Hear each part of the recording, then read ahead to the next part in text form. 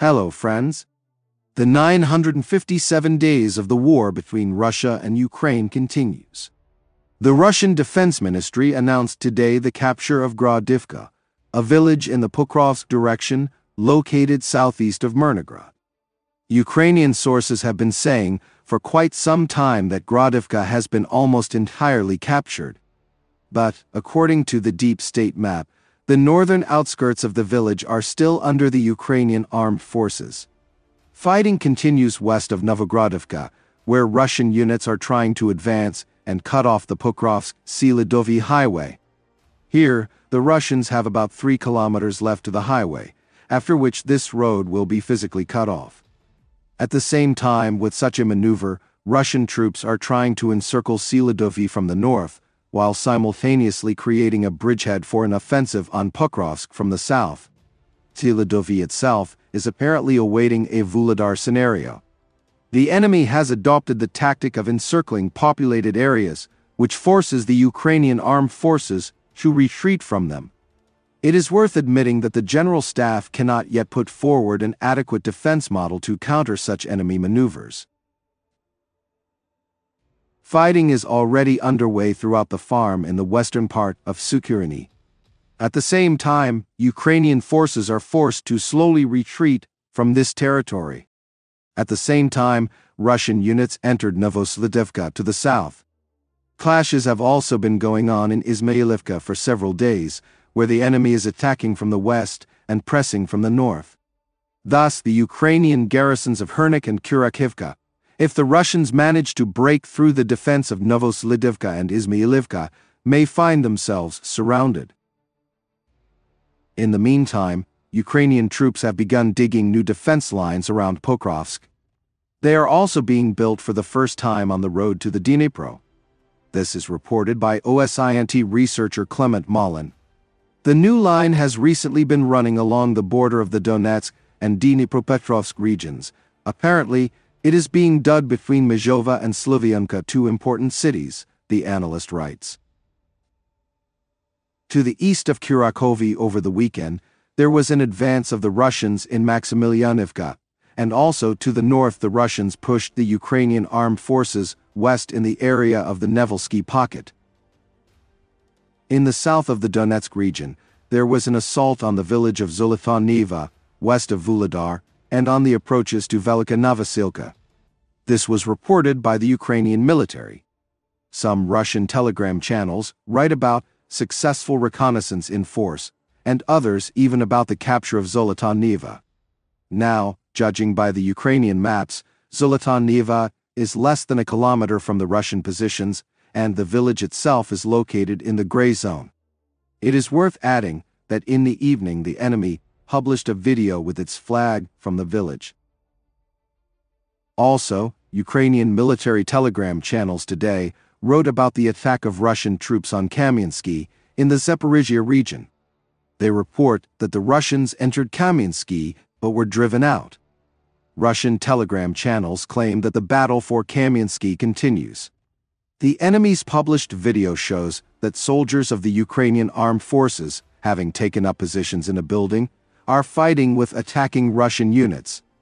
Judging by the footage, Russian troops are actively shelling the positions of the Ukrainian garrison there, including with the help of drones. The map of the Ukrainian resource deep state has not yet recorded any Russian advances in this area. One way or another, it is obvious that the Russians are intensifying their actions on the southern front, which is strategically important for the course of the entire war.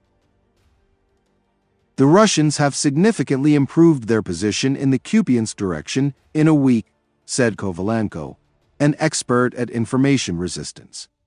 As for the Lyman-Kupiansk axis, the Russian occupiers have significantly improved their position in the direction of the western bank of the Oskil River in a week. And they continue to move, mainly focusing on Kolesnikivka.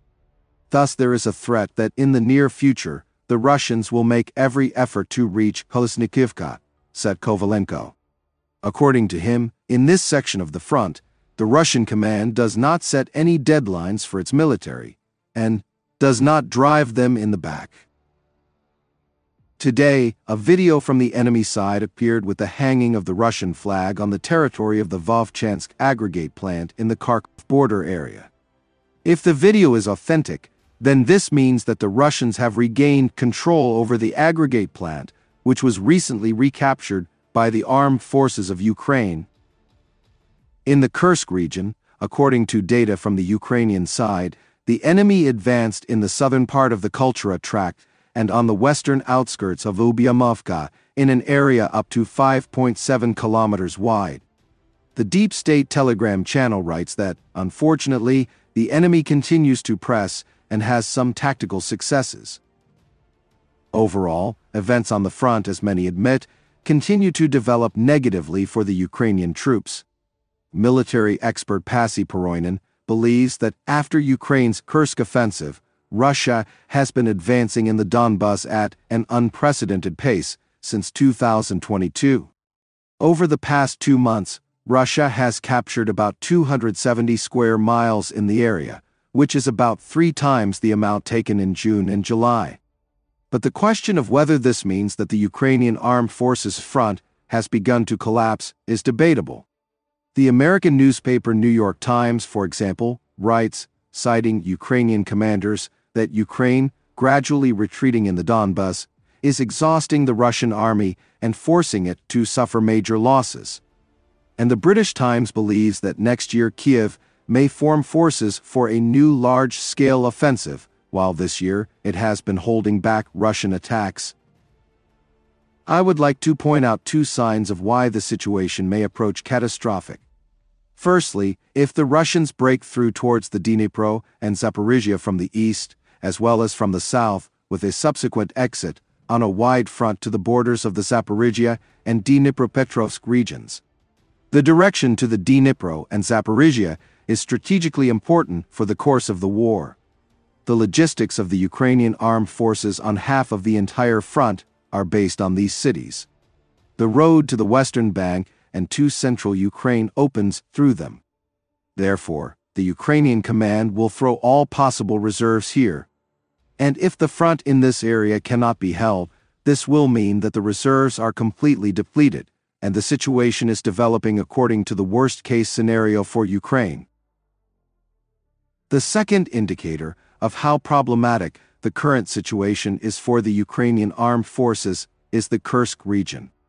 By all indications, it remains a priority area of attention for the Ukrainian leadership, and reserves are sent there on a priority basis.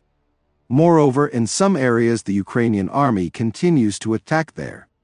And if the front of the Ukrainian armed forces crumbles in the Kursk region, this will be an indicator that the state of the Ukrainian reserves no longer allows solving priority tasks.